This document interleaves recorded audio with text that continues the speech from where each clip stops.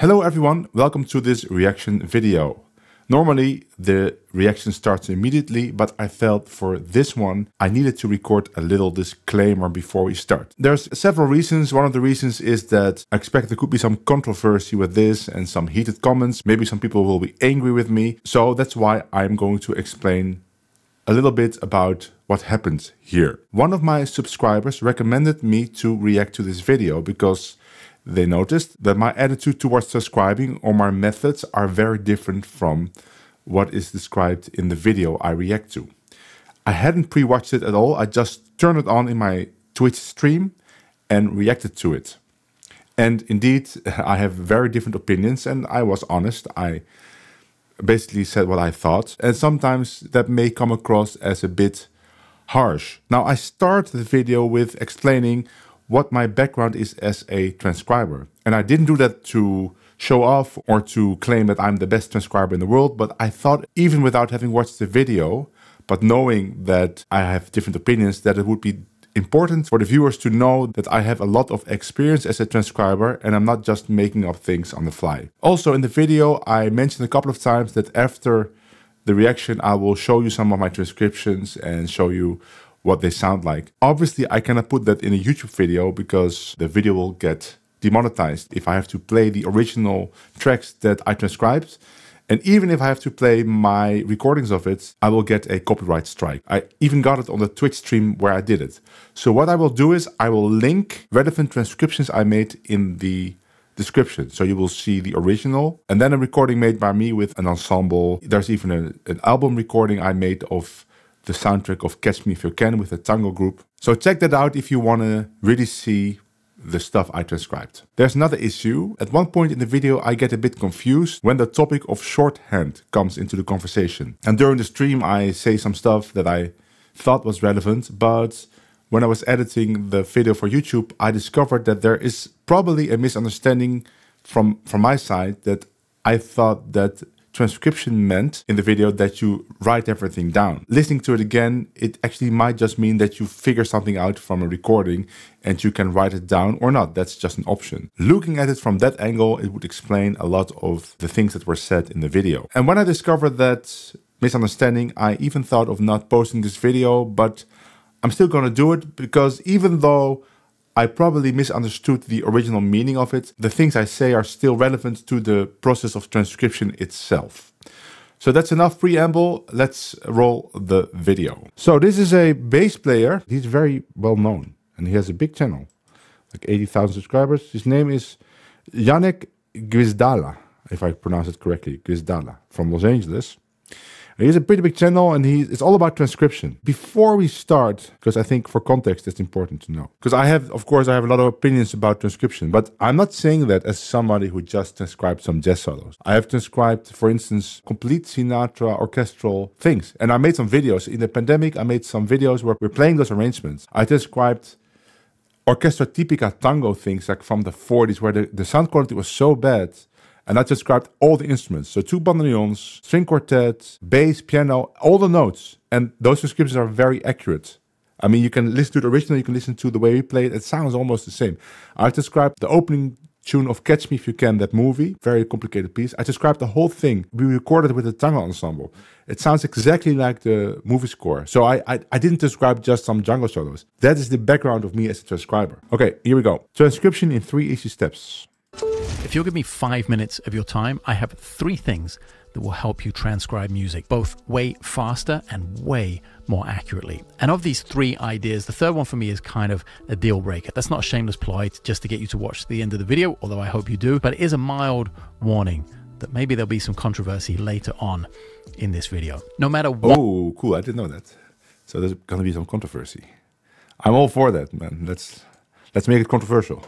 What your level, no matter what style of music you play, no matter what instrument you play, no matter what you are attempting to transcribe, there's perhaps nothing more important than your ears. And exercising those muscles is absolutely the #1 priority for me whenever I'm working on any kind of transcription project. Recently, I've been working on a—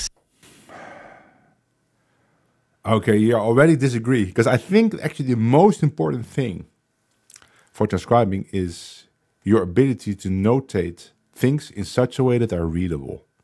And this skill is way more difficult than your ears. Because I know lots of people with good ears that if they write down music and it's unreadable because the rhythms are very weird. So one rule, for example, is that you can always see the halfway part of a bar. If you write dotted notes, that they don't go across the second and the third beat, except for when it's a milonga rhythm, then you can do it. That's the only exception I know. So, for instance, that requires you sometimes to do some puzzling to make sure that you can always see the half of the bar. And if you look at my transcriptions, I'll promise you, you can always see the half point of the bar with a new note.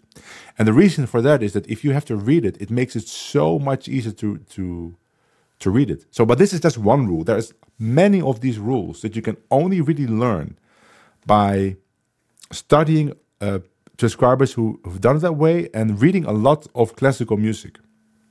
And here's where classical training is very handy. I've been in orchestras, I've played Stravinsky scores. You can immediately see when a composer cares about this. Like, does he care about the readability of his music? Now, Stravinsky is, of course, famous for notating everything the way he wanted it to sound. So there was not a lot of room for the musicians to put in some new kind of articulation, or what they would call in tango fraseo, right? I want to say phrasing, but it's more like liberties with the rhythms. Stravinsky didn't want any of that. He wanted it to sound exactly like he had it in his head. So he would write down everything very precise, like with 16th rest and stuff, as 16th like slurred notes. But he really attempted to make it readable. So even though it's difficult to read, it's still readable to a certain extent. That's why an orchestra can read Stravinsky and make it sound pretty convincing. So that's a skill is way more important than your ears, because your ears, yeah, they can be important, but you can also just have your instruments. Let's say you have to describe this, right? Let's say you have to describe that, and you don't hear it at all. You can just play the first note and stop it 100 times, and then like put it a loop and just until you have the note. I mean, that's one way to find the note. But the other thing with writing it down, there's not a trick for it, right? You have to just know how to write stuff down. So I already disagree. But of course, I agree that having good ears is very helpful. I mean, I can transcribe very fast because I have a perfect pitch in a range, right? Not the complete range, right? It's from here to the E octave above this E. Most of the stuff that you want to transcribe for jazz is within that octave. So yeah, I can transcribe very, very fast. But also because I know how to write it down rhythmically and with the right enharmonics, so that it makes it easy to read. Series of videos on my main channel entitled Could I Play Bass With? I've done Dirty Loops and Animals as Leaders, John Mayer, Noah, a bunch of people. And the way I'm able to knock... But these are just bass lines, right? It's probably very easy to transcribe. Nothing... I don't want to say anything like negative in this sense, but I will show you some of the stuff I transcribed. And I would challenge anyone, well, I know some people can do it, of course, but I would challenge anyone to transcribe that. Because if you can transcribe that with the same accuracy, then we can talk. Because it's pretty crazy. But I'll show you later. These transcriptions out and do them in less than an hour from start to finish. We're talking about learning the song, recording the song, producing the song, filming the video literally in an hour or less. The only way I'm able to do that is because I preload my brain with whatever song it is I'm working on way ahead of time. So tip number one, headphones. You should be listening at all times. Be with your headphones at all times. And if I agree with that. That's very important. Listen with headphones because it's much more detailed. Now he was showing earplugs like this. I think it was Beats, right? I don't know. Maybe they're really good, but I would always want to wear these kinds of headphones because I don't know. Maybe I'm just prejudiced, but I have the feeling that I hear less with these kinds of ears. But I might be wrong about that. And also, I have like Amazon Like what's this brand called? Soundcore, which is pretty good, but he has beats. Maybe that's better. Maybe that's great to transcribe. And if you are working on something, if you're trying to learn something, trying to transcribe a solo or learn a song or figure out a bass line, don't even get to the writing down or the picking up your instrument stage until you've listened to that song or that piece of music over and over and over again. Of course, everyone is going to be at a different point in the journey of how much you can hear. You know, that's not the way I transcribe. I hear something, I like it, I start on the top left with the first note, and I finish when I'm at the bottom right with the last note. It might take me a long time if it's very complicated. Like those orchestral scores I transcribed, I could maybe do like 5 bars a day, 4 bars a day, and I'd be exhausted because it's so difficult. Well, if it's a solo or Django solo, I can transcribe a Django solo in like 20 minutes. Like the Peter Bernstein intro, I think it took like 10 minutes, and I heard it once before I started transcribing. So I understand this reasoning of listening to a piece many times, but I'm not sure why you would do that. Because you will never remember all the notes, so then you either do it because you love it or something, or maybe he's going to give me the reason, but I actually don't know why. How strong that muscle of hearing is for you, and we should be really honest with ourselves about that. There's no use trying to transcribe the most complex Dream Theater or Periphery or Animals as Leaders song if our ears can really only handle a simple Neil Young or Crosby, Stills and Nash, or maybe a John Mayer thing that only... McFredden makes a good point. Is he transcribing all the parts? I don't know. Let's check that later. But the way he's talking here about John Mayer as a simple thing, I probably not then. Probably he's only describing select things or the bass note, the bass part. But if you want to describe all the voicings of the guitar, all the voicings of the keyboards, everything that happens, it's going to be very difficult to do that. And I doubt he's doing that. My point is, you cannot wait until your ears can hear everything, because then you will never transcribe. Because I will show you some of the stuff I transcribed.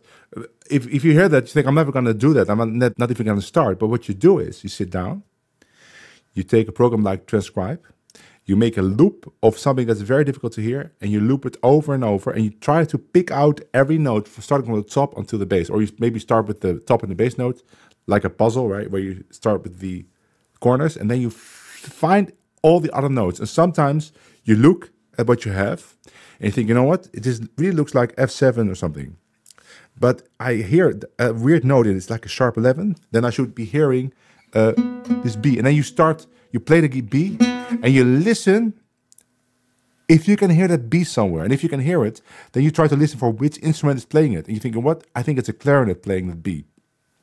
That's how you transcribe very difficult things, very difficult parts. I will show you that later, but you cannot wait until your ear can hear it, because your ear will never be able to hear it. The recording could be very poor quality. Maybe that instrument plays very softly, but you can still kind of get a sense of something is happening. You have to just sit down and loop it over and over. It has 4 or 5 chords. You really want to try and understand where you are in that journey. Do more of those kind of songs and that kind of music at that level, and start to push yourself incrementally to the next level. If you're... Again, I have to reference tango. So, tango music is all about the arrangements. The arrangements are the most important thing. And there's 2 ways. You can make your own arrangements, or you play arrangements that are made in history. So like you take a tango song like Bolber, many great versions, and you want to play the version of Pugliese. There's no scores. You cannot buy the scores. You have only one option or 2 options. You either pay a transcriber to transcribe it for you. It's going to cost you a lot of money. Or you transcribe it yourself. And this goes for every tango musician that wants to have a band. So when you go to start studying tango at a university, like Rotterdam, for example, in your first year, you have to produce a transcription of a tune that's not yet in the library of Rotterdam. And all the tunes in the library of Rotterdam are transcribed by students. This is a monumental task for many of the people that go study tango, because it's not just like transcribing a Django solo. This is transcribing like all the parts that are very difficult to hear on instruments that you don't play. You get lessons in this, and this is very, very hard. A lot of people stop because they have to do this. But all the people that graduate, they can do that. And they didn't do it by training their ears over and over again. They did it by sitting down and transcribing note for note. Then going to, let's say you are a violin player, you transcribe some bandoneon, that kind of accordion thing. You go to a bandoneon player and you think, what I wrote down here, is that playable? Is that something that the bandoneon player would play? And then he would look and say, well, no, he would actually do it this way. And then you remember that. Imagine being a bass player and you have to describe the piano part. It's so difficult, but that's what you have to be able to do when you want to be a tango musician. So I think the most difficult transcriptions are done, or the most difficult path to transcribing is being done by students of tango departments. Incredibly difficult. Working on songs that only have 4 or 5 chords in them, start to expand to songs that I've taught at the department, and I've also taught transcription that way. And we just sit down and we start with a bass note and we just work note by note by note. You can maybe only do like four bars a day if you're fast, 8 bars a day if you're really fast, half a bar a day, maybe 1 bar a day if you're a beginner. Probably half a bar a day. Have a little more challenging harmony. If your upper limit of transcribing melodies and transcribing solos is something like Miles Davis' solo on Freddie Freeloader, which is a pretty straightforward blues and very rhythmically and harmonically and melodically simple in terms of the solo, okay, start to do more of that. Maybe investigate a little Art Pepper, maybe some Chet Baker, maybe some Stan Getz. Maybe you're not at the stage of transcribing Alan Holdsworth and Michael Brecker just yet. Start to understand where your ability is and don't try and run before you can walk. The more you train your ear at the most basic, most fundamental level, the easier it's going to be to work on that far more complex stuff later. And I don't think a lot of people give sort of simple pop music and simple pop melodies and the real basics as much credit as it's due, especially when they're coming at it from a jazz standpoint. I think as we get to our third topic in a minute, we're going to uncover a few truths which may be a little tough to swallow. Before we get there, let's go to our second tip, which is having some kind of shorthand. I'm not saying that you have to be a world-class music copyist and capable of writing down orchestral scores. Which I've done. I've written down orchestral scores. I was hired many times by orchestras to write down scores to orchestral recordings from which the parts were lost. But no matter what it is, no matter how you notate, whether it's just handwritten notes, words, and actual directions to yourself, whether it's just chord symbols or whether it's actually notes themselves or just rhythms, no matter what it is, try and have some kind of shorthand. I'm going to show you this chart, which is the sum total of what I wrote down for the Woven Web, the Animals as Leaders song I did recently on the main Wait. Let's take a look. Channel. I'll link that video kind of shorthand. I'm going to show you this chart, which is the sum total of what I... Let me see. So the first bar, it's 4/16. 1, 2, 3, 4. So it's, yeah. Okay. So what does he mean by shorthand? Is that means that you don't write everything down, but just some things that remind you of what's being played? Is that shorthand? Probably he means that part, right? Let's I don't know. Let's play it back. Chord symbols, or whether it's actually notes themselves or just rhythms, no matter what it is, try and have some kind of shorthand. I'm going to show you this chart, which is the sum total of what I wrote down for the Woven Web, the Animals as Leaders song I did recently on the main channel. I'll link that video below. When you listen to it, it doesn't sound like the easiest thing to figure out, but the song was based on 3 or 4 sections. It wasn't through composed. It wasn't 20 minutes long. There weren't like 8 different themes crossing paths. It was really 3 or 4 riffs. And once I dialed into what each of those riffs were, there was a lot of repetition, so it was easy to put the form of the song together. So a thing that it started off sounding quite complex on the surface actually became quite simple just from that first listening element of the process. Okay, so I think he's talking about if you know the form beforehand, you don't have to keep writing down the same thing, because you can just realize, that's what I think he means, right? It's like, oh, this bass line is coming back later. Yeah, that's smart.